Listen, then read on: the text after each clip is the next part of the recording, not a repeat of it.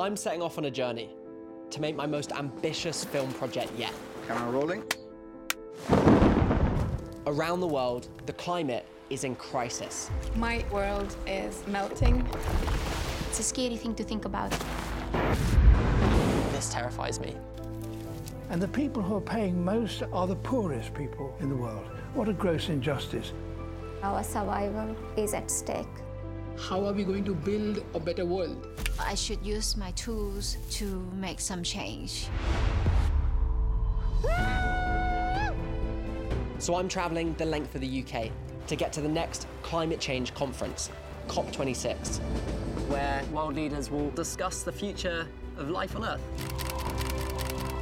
Along the way, I'll share stories of people who are on the front lines of climate change. So wild, it's like stepping into the Garden of Eden. Activists, inventors, and experts. Every time you plant a seed, you're planting a bit of hope. Those whose voices have often been ignored. We are forgotten people. This is our chance to take action. It's inspiring to hear that it can be a part of the solution. All it takes is for the right people to listen. This is Seat at the Table.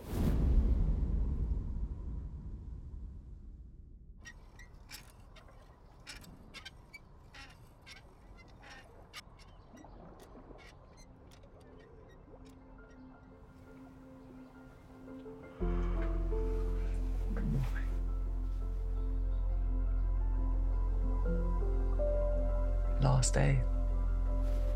And with any luck, we're going to be sailing into Glasgow to COP26. I can't actually believe it. It's been a long journey. It's so surreal to think we're actually going to be sailing in today.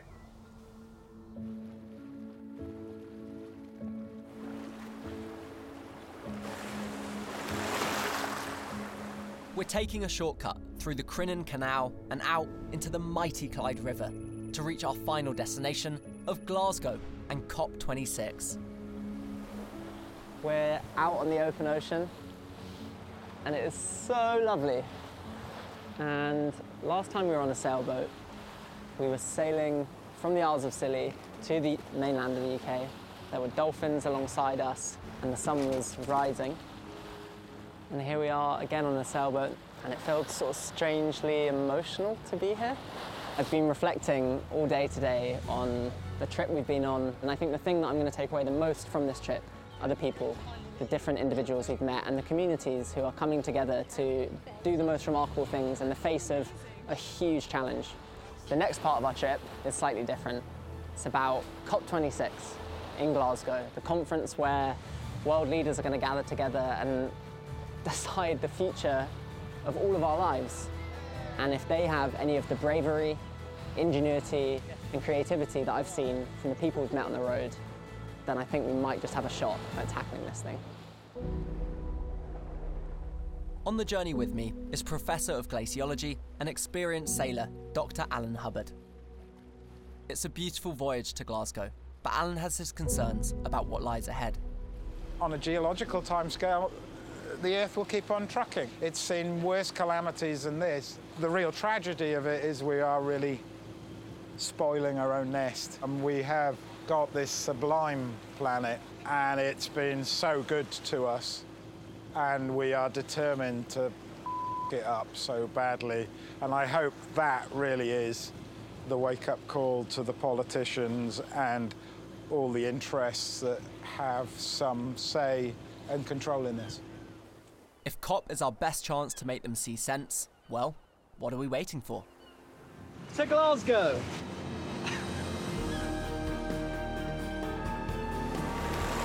Over the last few months, I've listened to the incredible stories of people around the world.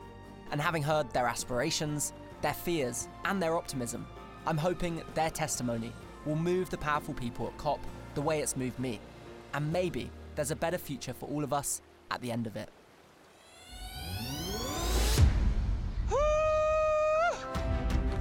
It's taken 2 months, around 2,000 miles, by boat, train, bicycle, kayak, and tidal power generator.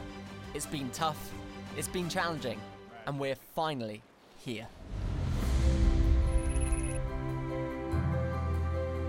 We've done it. I can't believe it. I actually can't believe it. There were so many moments in this trip that I doubted this moment would actually happen. But here we are. The sun's rising over Glasgow and we're sailing in for COP26. And now the important part starts, which is the conference. Across the UK, we've heard one thing over and over, which is now is time to take action. It's time for world leaders to step up. More than anything else, I'm looking forward to screening the stories that we've captured across the UK and around the world. And I'm excited to screen those films to the people who have the power to make the change necessary.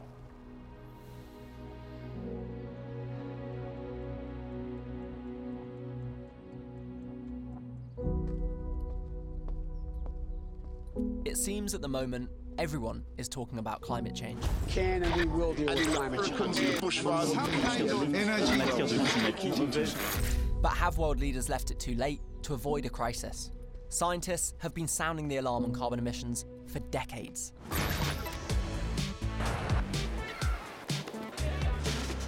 The atmosphere is indeed warming due to the greenhouse effect. The warming will continue and will be significant and measurable, roughly by the end of this century. It's hard for me to imagine a more serious environmental issue.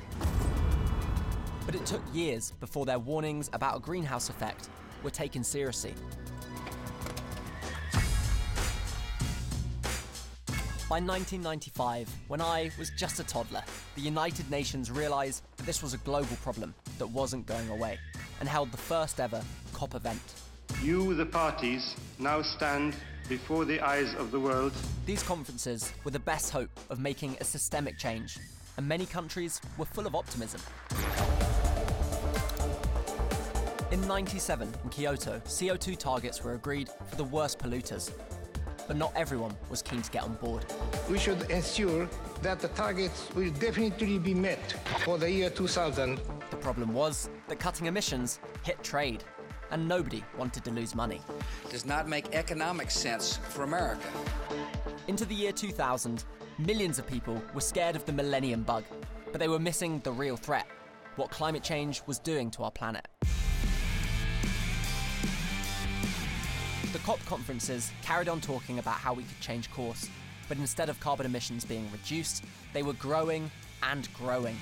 Data for this year point to a strong rise in global CO2 emissions. And then social media arrived. People connected in completely new ways. They shared stories and information about what was going on, and they got organised. Anger started to grow about the pace of change. Progress is sometimes like a snail.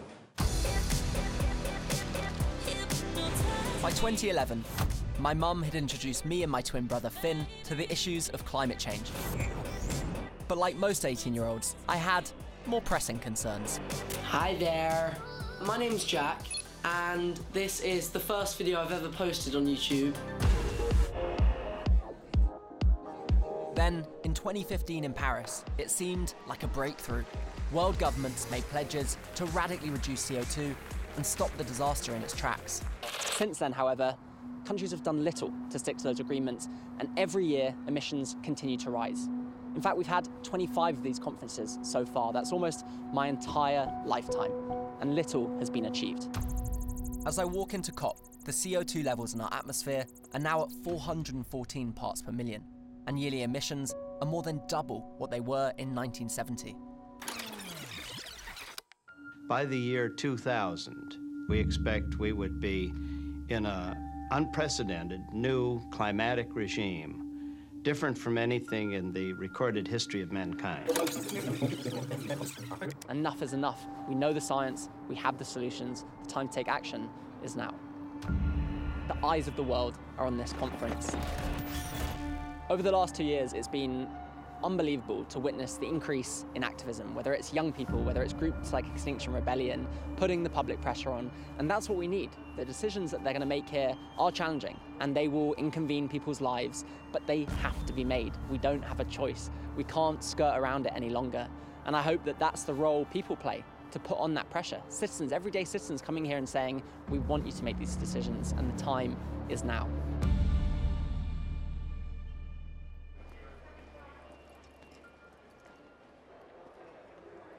It's quiet now, but in 24 hours, this place is going to be heaving with delegates, activists, and politicians. The first place I'm heading is the room where all of our hard work is going on display. Oh my God. Oh my God. Wow. This is so cool. There's Mila, Marika, Aisha, Lassane, Tejas, Koch, Line, Shawnee, and all the chairs. A bit emotional. I mean, it's physical. We're here, we're at COP26, and our heroes are here too. And that just feels so significant. And yeah, I don't know, it feels emotional. I feel proud, to be honest, like, to be here with these guys. It's so cool. It really is. Something about seeing the chairs, and each one tells a story as well, like this one from South Africa. Once you fall in love with something, you would want to protect it. This one is Svalbard, I mean. My world is melting. Here from Thailand. I should use my tools to make some change. This chair was in the recent floods in Germany that happened just 2 months ago, and it has bits of mud and grass on it from the floods. There were definitely ordinary people becoming heroes that night. And the effects of that are physically on this chair. This one from Kenya, made of scrap wood chip. The way people are not taking this thing seriously. I was so affected by Lassane's interview, the emotion that he brought to his interview. Sorry. Our chair, which has become so familiar, it's travelled with us across the UK. It's today with Attenborough. The people who are paying the most are the poorest people in the world. What a gross injustice. The incredible Jane Goodall, wasn't that long ago that I was sat in front of her and she said, hope isn't just sitting back. Wishful thinking. Hope for the future depends on each one of us doing our bit. Every single person that sat in this chair have done their bit, and now it's up to these guys that sit here at this table. I've loved every part of making this series, but the one thing that I'm most excited about is our hero film. And that's one film, and it's the culmination of all of these voices together. And it's their message to world leaders. It's their story. And this is the first time that it's going to be seen anywhere.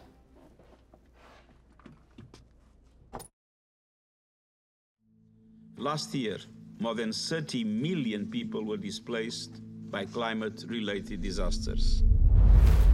Rising oceans, dangerous droughts and floods. This isn't about politics. It's a matter of life and death. We've got to deal with this now, and that's why COP26 is going to be such an important moment for the world.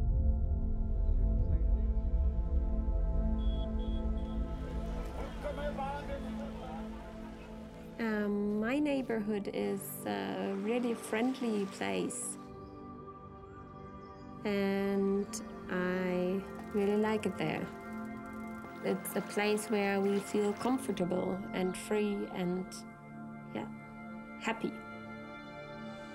This utter devastation is the German town of Archweiler. Our house, me and my wife's house, is a small, really old house.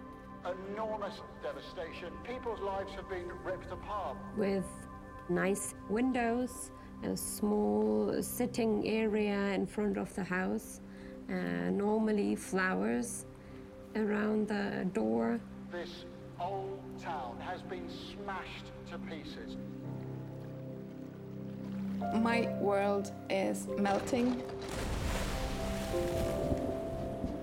My children are aware that we have a lot of dangers around us. They experienced the avalanche in 2015, and my daughter knew the girl who died.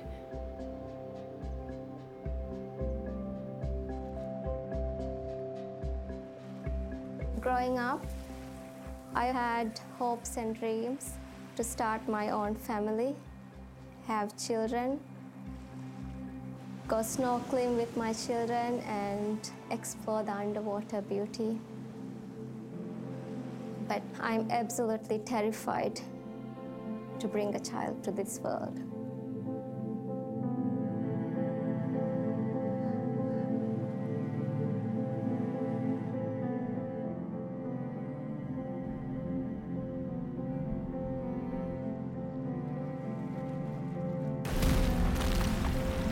There's always this fear that we've crossed this chance of reversing it, and it is irreversible.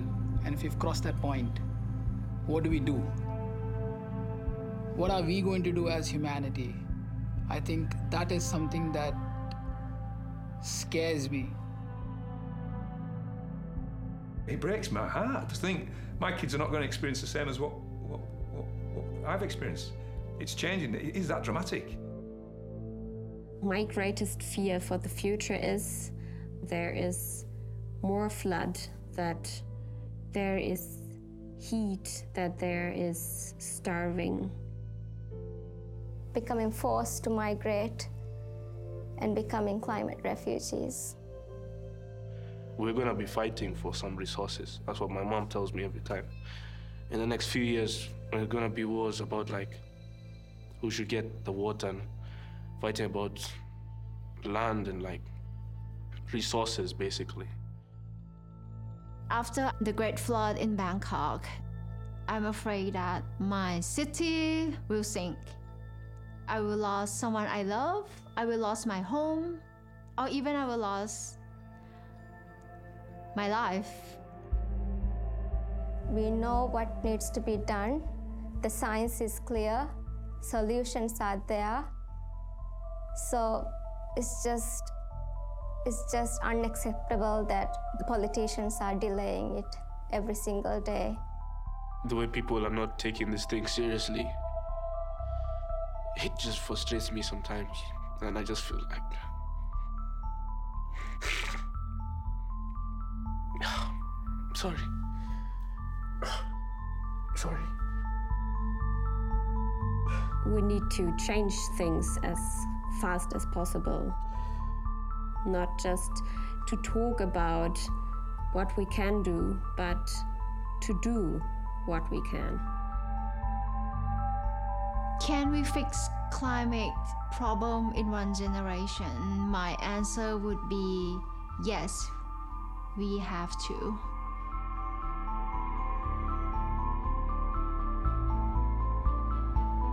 The first thing I would ask about climate change is to put the politics away and put the climate change as the first priorities whenever you make decisions. I hope that you have the courage to do something to change this, not just listen to the money, but put the nature and the climate first. And that you can talk to each other and find agreements so that the countries can help each other instead of working against each other. Every choice counts.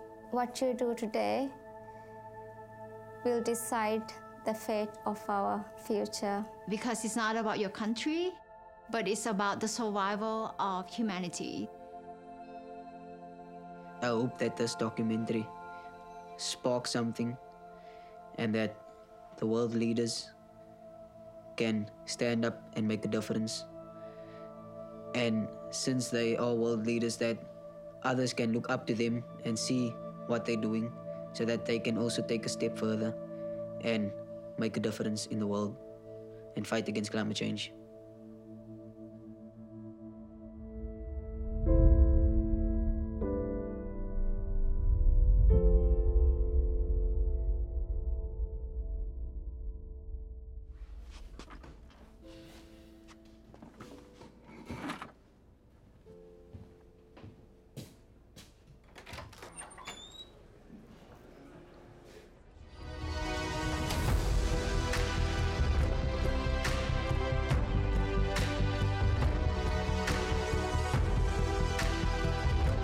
Next time on Seat at the Table, I'm in the heart of COP. People power! They are here discussing our future! That's your face being projected across the entire conference centre. As we try to get our hero film in front of world leaders and provoke them into action. The world is looking to you. This is what this has all been leading up to.